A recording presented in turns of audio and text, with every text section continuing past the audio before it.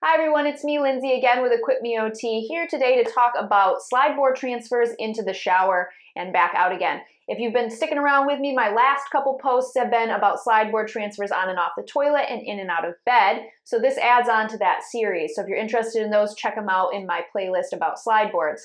So this is a very tricky transfer, much like the toilet transfer, partly because oftentimes our bathroom space is limited, and ultimately because when you're doing a shower, there's a lot going on. There's not more than just the transfer, there's dressing considerations, there's obviously space considerations. So this one is going to require the assistance initially of a trained healthcare professional who can really work with you and trial and error the different things that are going to work for your needs and your space. So what I'm going to demonstrate here is kind of how to do it in a situation that I have, which is with a tub shower combination unit.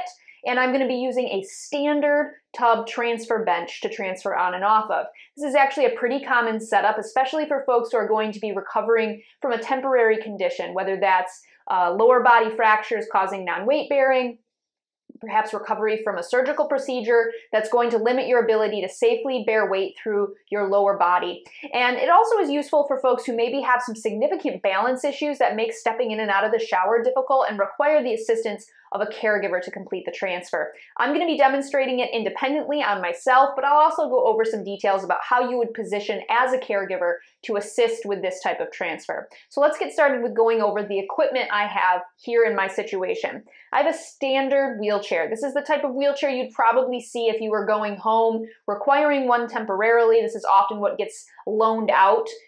So this is a pretty simple style of wheelchair. It has removable armrests, removable leg rests, that's key. I have a standard tub transfer bench, which works really well for this setup, but it's also something you should consider if you are going to be in a longer term recovery or requiring a lot of help from a caregiver. A sliding tub transfer bench may be a safer and better option for you.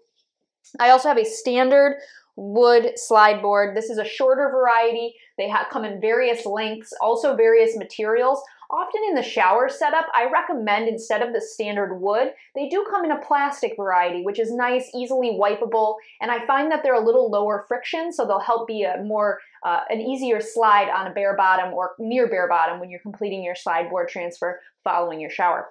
So the other piece of equipment I have, my trusty Dycem.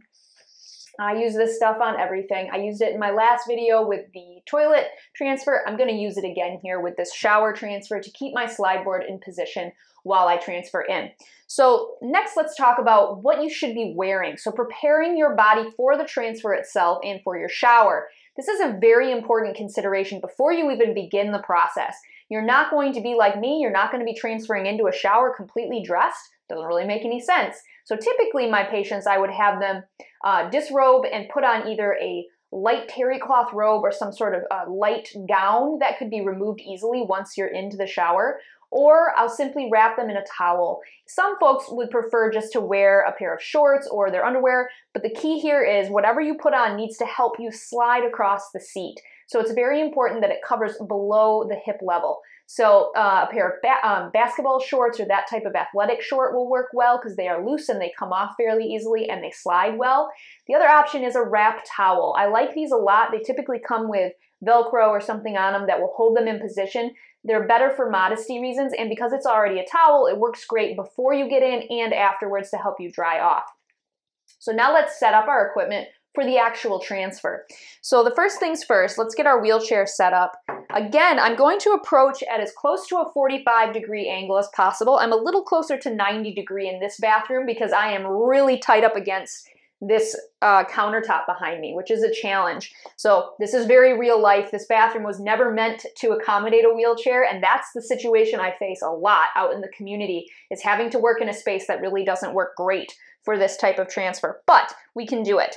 So I've removed the leg rest on one side. I'm going to flip the other one out of the way on this side. If you were a caregiver working with somebody, you'd want to get the leg rests completely out of the way, which can be done by simply swiveling them out. The wheelchair brakes need to be completely locked, both of them, and the armrest towards the direction you're transferring needs to be lifted and up out of the way. Okay, so now I have that clear path between the transfer surface, which is going to be the slide or the tub transfer bench, and my wheelchair. So what I'm going to do, I've got the handle here on this. I'm going to apply my Dycem to the back side of this tub transfer bench here, or the slide board here. Okay, it's so sticky, it's gonna stick right to it. And I'm going to insert, theoretically it's gonna stick, I'm going to insert the slide board under my hips. Okay, I've got it set up to be pretty level. That's gonna be very helpful when you're doing this, is as level as this can be, the better and easier this transfer is gonna go. Okay, so now it's positioned under my hips and it's positioned squarely on this tub transfer bench here. That's also very important. I'm going to begin the scoot. So we're gonna scoot, scoot, scoot. And you can see I'm not putting any weight through my legs. This is all being done with my arms and sliding across the board. Now at this point, I could lift my legs, scoot a little bit farther, lift the other leg into the shower. From here, I can complete my shower task. I might have to remove some article of clothing or a towel, but I'm in.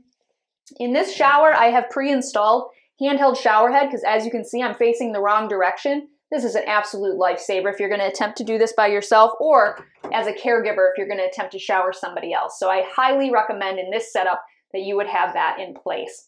Okay, so if I wanted to get back out, the key here is making sure that you're as dry as possible. The transfer board is dry. It should be out of the way. And then what you want to make sure to do is either rewrap your body in a towel and try to position it under your hips, or another option is to take a towel. This is a little large. Actually, a hand towel would work very well for this. Is simply applying the hand towel to the slide board. So I've got the slide board positioned where I need it. And I'm going to apply a towel to this that I'm going to put myself up onto it. And that way, if I'm bare bottom, I can put myself onto a towel. The towel will slide really well across the slide board, okay? I'm actually gonna flip this because I don't like to slide with my backside on this gap. So we're gonna flip it, bridge our space there, okay? Now, if you're gonna be moving your legs in and out, you're gonna wanna scoot yourself over, and I am going to start to position myself onto the slide board. I might get one leg out here if I can tolerate this position.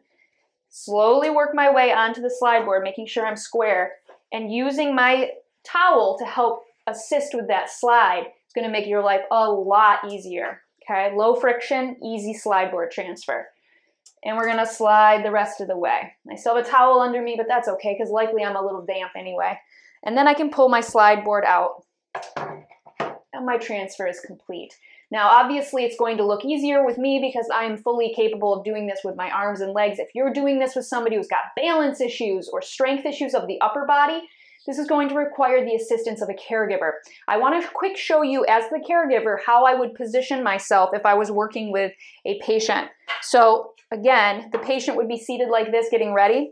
In this situation, the caregiver needs to be in front of the patient, likely straddling between the tub and the outside, low to the ground here. You're going to squat low for good ergonomics so you protect your back. And then you're going to assist, assist, assist, and then you're going to have to get yourself out of the way. But you always want to be in front of that patient, having them kind of lean a little bit towards into you, and then you're going to bump them across using this bridge to support them. Okay, so let's come around here again. That is a challenging transfer. I would highly suggest again that you ask for help with this one. If you're a new care provider and maybe want to work with another care provider to do this, it's a great idea as well. A little extra support can go a long ways when you're learning these transfers. So hopefully you got some value out of this. If you have any questions or comments, leave them down below. Consider giving me a thumbs up. And as always, if you need more information on how to stay safe, independent in your home and community, consider subscribing to Equip Me OT. Thank you.